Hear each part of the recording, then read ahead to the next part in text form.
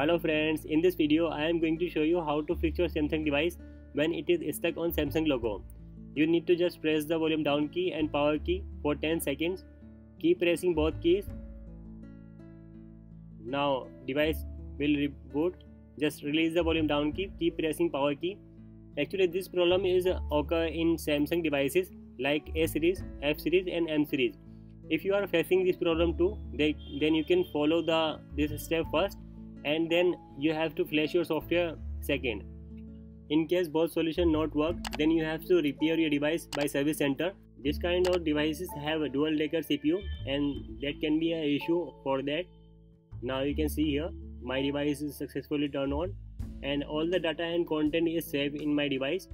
So you have to try this step first if you are facing this issue. Secondly, you can flash your device with latest firmware. It will also secure your data. So thank you for watching this video. See you in next video. Till then, bye.